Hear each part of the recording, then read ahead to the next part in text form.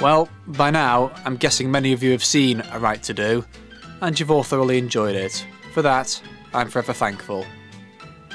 Many of you have asked me how I shot the film, how I made it.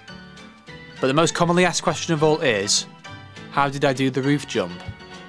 Well, I promised you all I'd make a video on how I did it, but before we get there, I will first tell you how I didn't.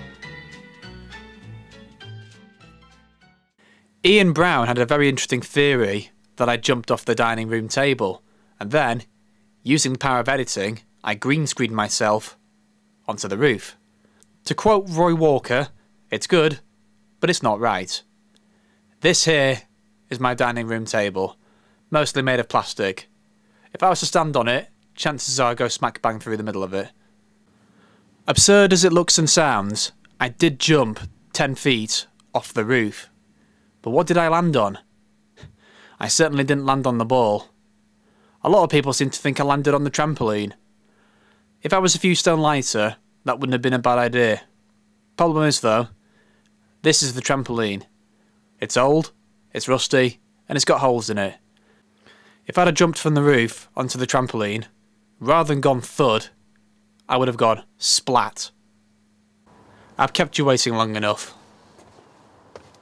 So, how did I do it? The answer's down here.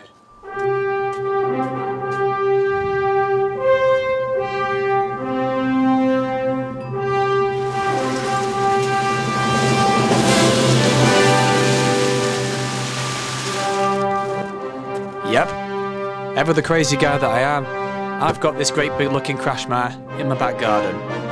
And with the depth of 3 feet, I can jump off the roof and not suffer any major injuries. Still don't believe me? Here's a few test shots, just to show that I was nuts enough to jump off the roof.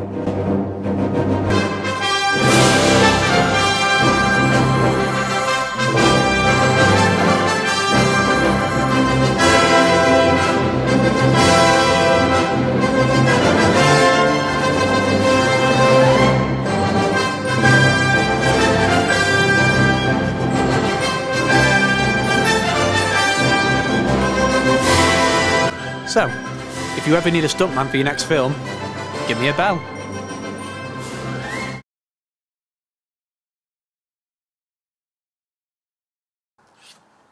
Right in the middle. I'm glad. Whew. What's wrong? What's up with the chickens? They're not like that. No. What is it? You're looking at.